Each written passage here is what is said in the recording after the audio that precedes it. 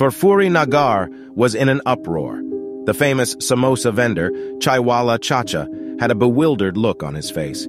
His delicious samosas had vanished overnight, leaving an empty stall behind. Motu, with his insatiable love for samosas, couldn't believe his ears.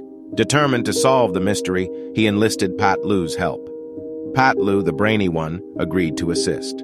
Patlu examined the crime scene carefully. Footprints led them to believe that someone had sneaked in and stolen the samosas. The clues were scarce, but Patlu remained undeterred. Word spread, and curious villagers gathered around the stall. Motu's hunger only fueled his determination.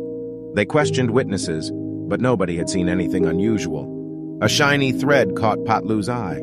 It seemed out of place, leading them to the neighboring garden. Suspicion arose as they saw the reclusive scientist, Dr. Jatka. Dr. Jatka had created a samosa eating machine as an experiment. He explained he hadn't stolen the samosas, but accidentally left the machine on overnight.